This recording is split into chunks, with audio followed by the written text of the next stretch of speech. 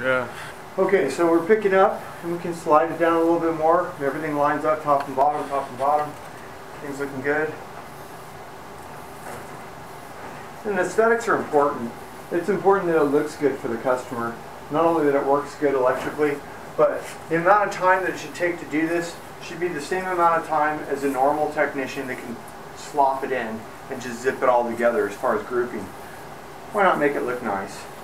So I'm looking around. You can see right here, if you photo in, I got a little diver right there. So I just go down to the bottom here, and I can pull it right back out.